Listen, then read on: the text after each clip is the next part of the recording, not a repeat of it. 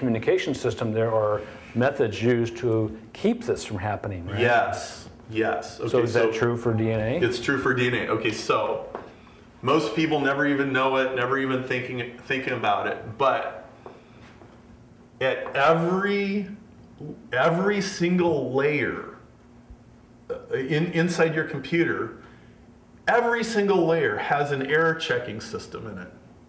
Like every single one. There's an error checking system in Microsoft Word. There's an error checking system in your email program. There's layers of error checking system. You know, there's an error checking system in your hard drive. There's an error checking system in your wireless modem.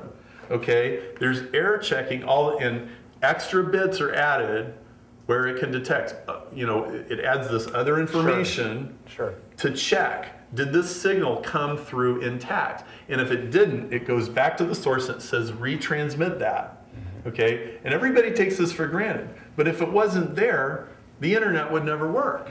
Okay? Well, guess what? DNA has the same thing. So it has the systems to try to avoid mutations. And here, and there's multiple layers of them. And let me tell you about some of those layers. Remember I told you GGG equals glycine? Right. GGA also equals glycine.